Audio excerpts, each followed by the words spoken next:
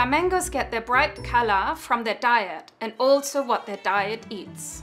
Flamingos are filter feeders, so they sweep through the mud and the water and they take up everything they find, including algae, shrimps and insect. The shrimp and the larvae and insect, they also eat the algae. So algae, shrimps and larvae have this orange color, and it's from a compound called carotenoid. It's the same compound that's also in pumpkins and carrots and turn them also orange. The flamingo digests their food and the orange-red color gets absorbed into the feathers and turn pink.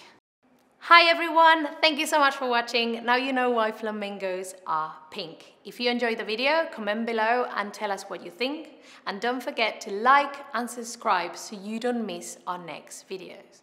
And check us out for more surprising science.